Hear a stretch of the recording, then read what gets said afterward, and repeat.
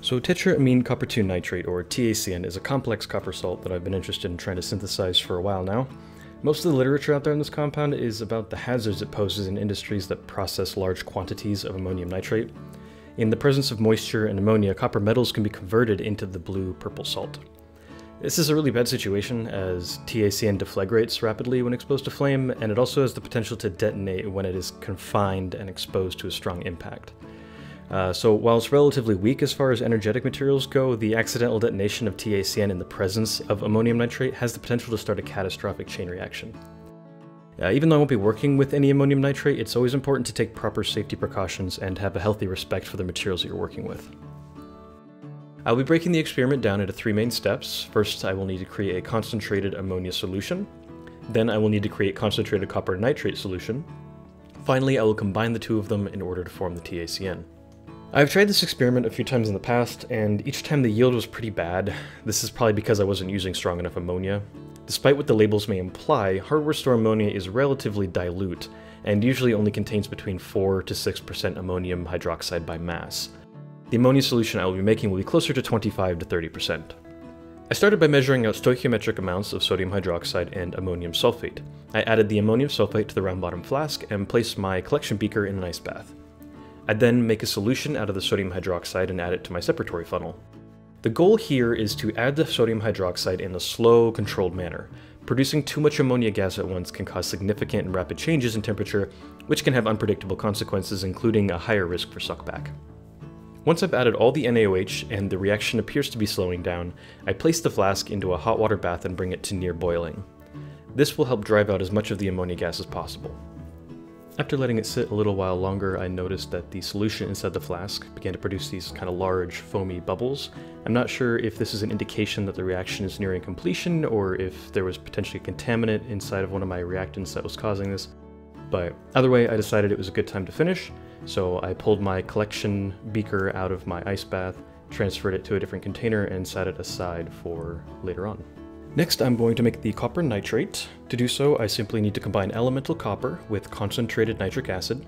I measured out a stoichiometric excess of copper wire and 63.3 milliliters of azeotropic nitric acid.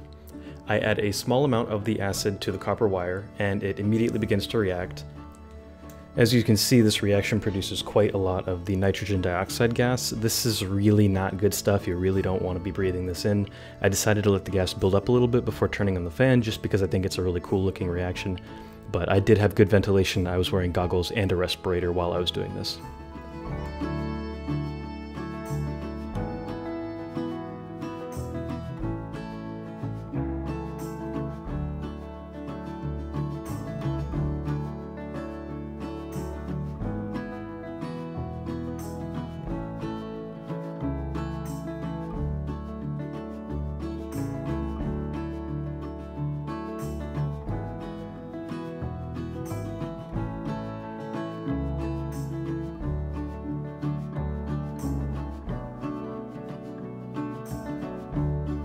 After adding all the acid and waiting for the reaction to slow down, I removed the excess copper wire and stirred the solution over a gentle heat.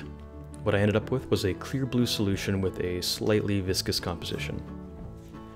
Now, to make the TACN, I start by slowly adding my ammonia solution to the copper nitrate. The few videos online regarding the synthesis of TACN suggest adding ammonia until you have a clear, deep purple solution.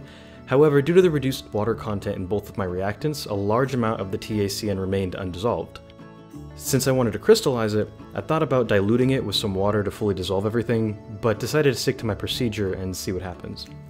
I finally added a few milliliters of acetone to reduce the polarity and help any aqueous TACN precipitate out. I then cover and insulate the beaker until morning. In the morning, I decanted off the solution, and what I found was pretty much what I was expecting. There was a layer of crystals on the top that had formed overnight, and then underneath that was more of a sedimentary precipitate, and I'm pretty sure that's just the stuff that never dissolved in the first place and simply settled to the bottom. So I separate the crystals from the rest of the precipitate and I set everything aside to dry.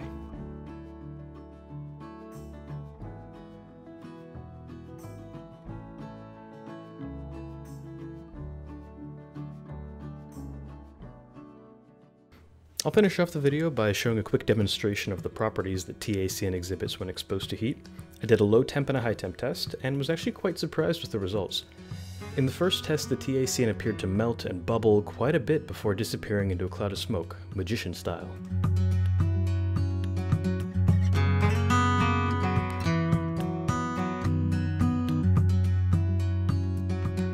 On the other hand, the second test was a bit more dramatic, exhibiting beautiful green and yellow flames before letting out a bright, smoky flash, and it even let out a cute little toxic fart at the end.